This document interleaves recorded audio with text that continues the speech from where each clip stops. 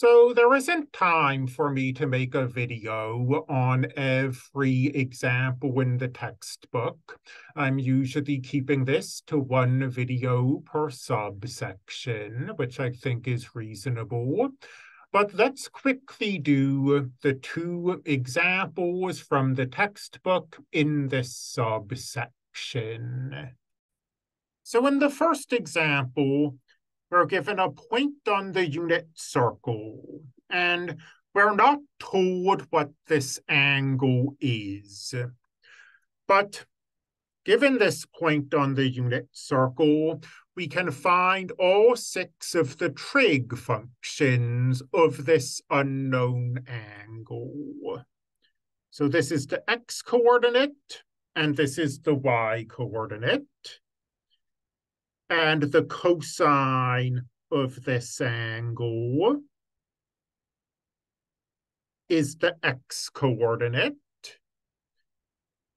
And the sine of this angle is the y-coordinate.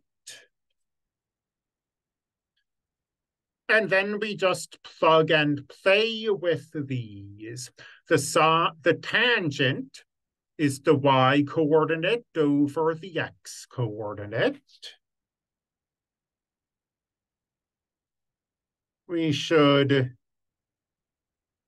simplify this a little. I don't really care about getting square roots into numerators, but at the very least, we should note that this 2 and this 2 cancels and gives us -1 over the square root of 3. Since we've found the tangent, maybe the cotangent is the next thing to find. The cotangent, we could think of it as x over y, but we could also think of it as 1 over the tangent, or negative the square root of 3. And then the secant is 1 over the cosine. Let's see, so 1 over negative the square root of 3 over 2. Again, I think it's possible to be a little unnecessarily picky about simplification, but we should certainly simplify this a little. It's -2 over the square root of 3. And the cosecant of theta, again, I know I'm going a little fast, but I'm just plugging and playing with these 4 statements. The cosecant is 1 over the sine.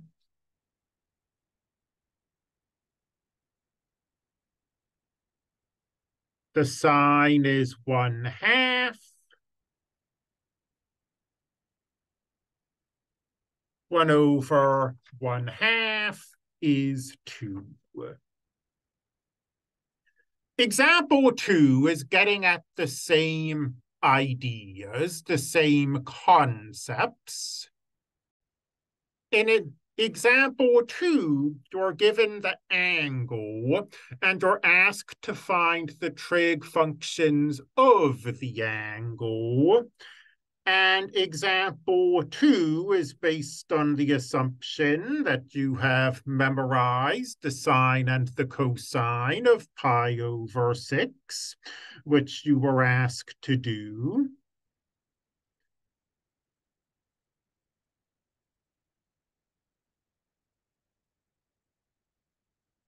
And once you know the cosine and the sine,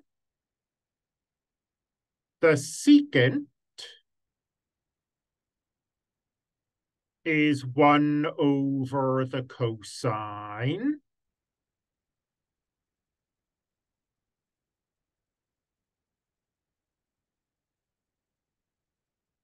And the cosecant is 1 over the sine, and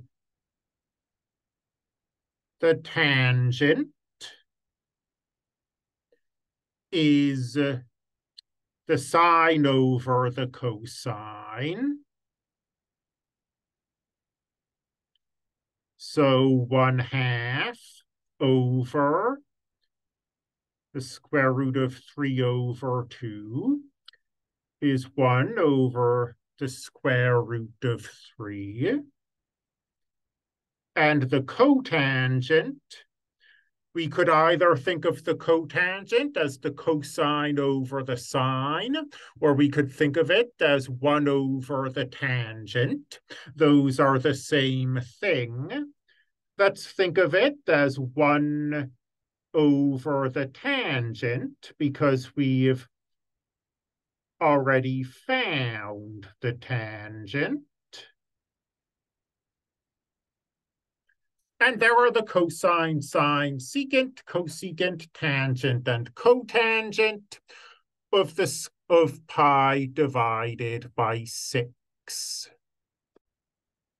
The textbook gives you a table for pi over 6, pi over 4, and pi over 3. Also for 0 and pi over 2, or using degrees, 0, 30, 45, 60, 90. Under no circumstances should you try to memorize this table. If you need something other than the cosine or sine, you should wrong share. If you need something other than the cosine or the sine, which you're supposed to have committed to memory, you should just calculate whatever trig function you need, like we did in this example.